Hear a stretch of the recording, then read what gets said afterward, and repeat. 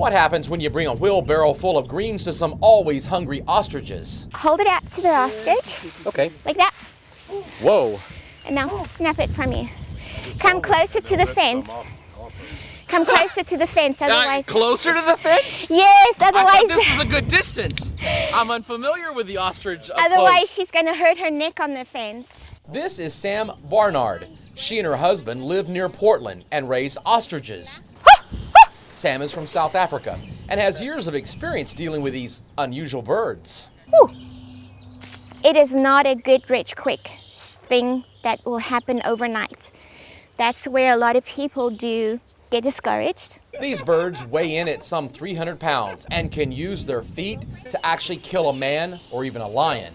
Their feathers were used by the ancient Egyptians, while the Romans had them pulling chariots and fighting off gladiators.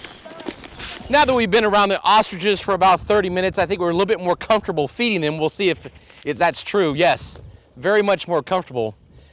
When I first came up with the ostriches, they're very, very strong and very powerful. You can tell when they take something from you that they're grabbing it. Sam suggested we go inside the pen and get a bit closer. We agreed, but I didn't want to end up like a Roman gladiator. Remember, their kick is about twice as hard as a professional boxer punches. This is an egg waiting to be hatched. That's about the equivalent of a dozen chicken eggs. And you see these bumps here, these are pores. This is how the egg breathes. All eggs have pores. This egg, along with several others, will hatch over the coming weeks.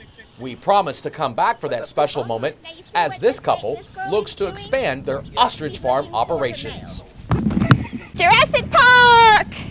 From Portland, Michael Gibson, 3 News.